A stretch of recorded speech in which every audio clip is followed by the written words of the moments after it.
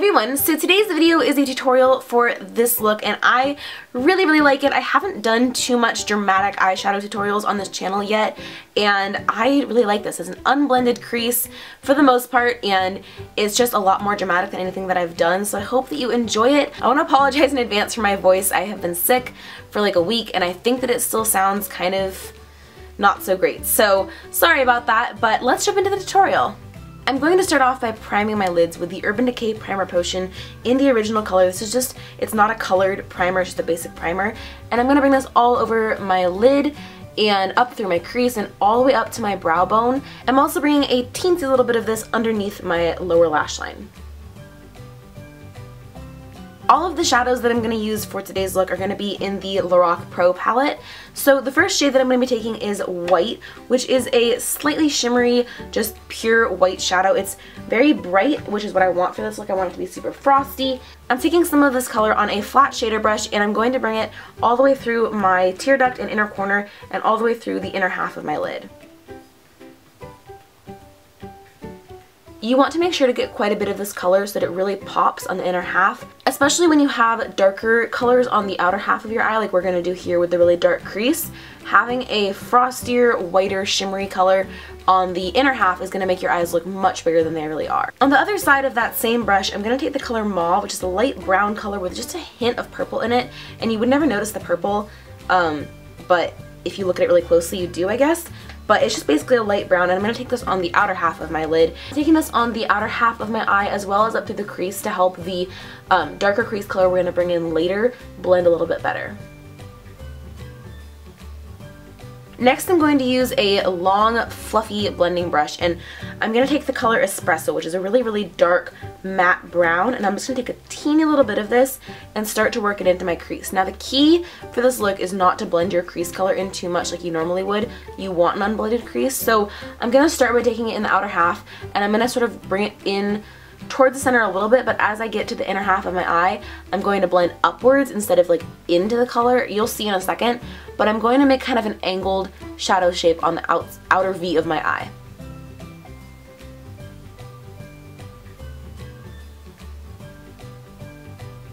So as I get into the center here, I'm blending it upwards towards my brow more than I'm blending it to the side.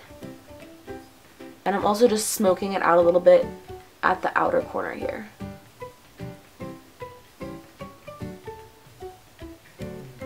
Now to help it blend a little bit without actually blending it, I'm going to take that color Mauve that I used on the inner half of my eye and I'm just going to literally take it around the edge of this dark shadow. So I'm using that same brush that I used in the beginning again on the half that I used Mauve, and I'm going to take it around the shadow here.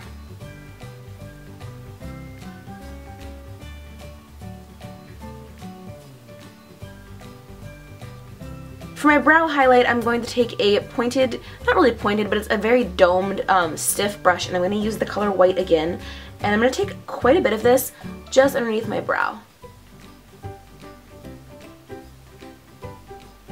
As you can tell from this eye, I'm going to end up putting black liner all the way around my lid eventually, but I'm going to start by kind of easing into it with a lighter brown color on my bottom lash line. So I'm going to take the color Sable, which is also a matte brown, but it's several shades lighter than Espresso, and this is just going to help it look like not crazy black raccoon eyes all the way around my eyes, if that makes sense.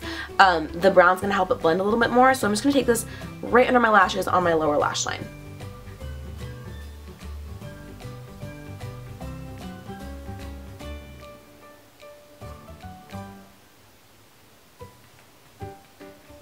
For liner, I'm starting with a liquid liner on my top lash line, and I'm going to make a fairly thin line and then just thicken it at the outer edge a little bit. We're not going to wing it, we're not going to do anything crazy cat eye, just a line that gets thicker at the outer corner.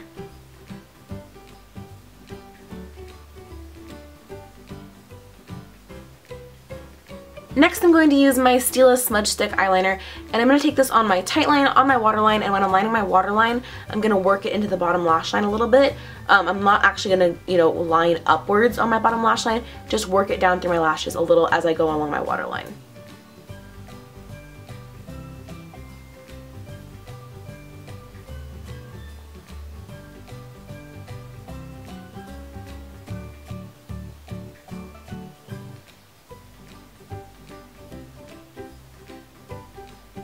For mascara, I don't always do this, but I'm going to make sure to put mascara on my upper lashes as well as my bottom lashes, just because I want my eyes to be a little bit more lash heavy, I guess, to counteract the super heavy crease color. So I'm taking Maybelline the Falsies mascara. This is a volumizing and lengthening mascara, which I really love. If you guys have watched my videos, you know I love this. And I'm doing several coats of this on both my upper and bottom lashes.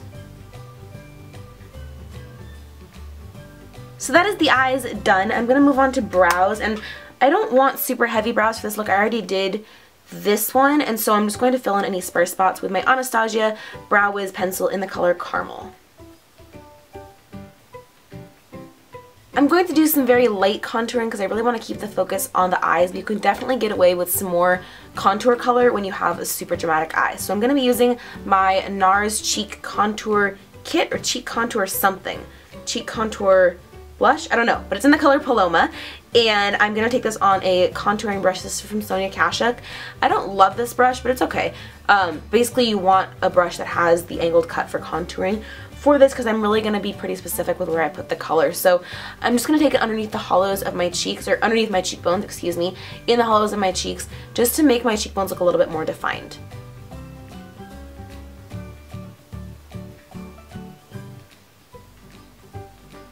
For lips, I'm using a very shimmery nude color, and this actually has quite a bit of pink in it, and I'd wanted a color that wasn't going to be bright and steal the show, but I still wanted some shimmer on my lips just because I feel like I can get away with so much more with the super dramatic eye.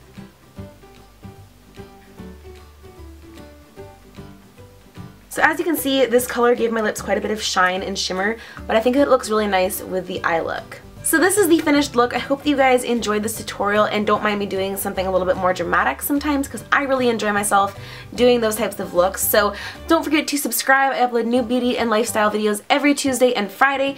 Give this video a thumbs up if you liked it. And yeah, I love you all, and I'll see you next time. Bye!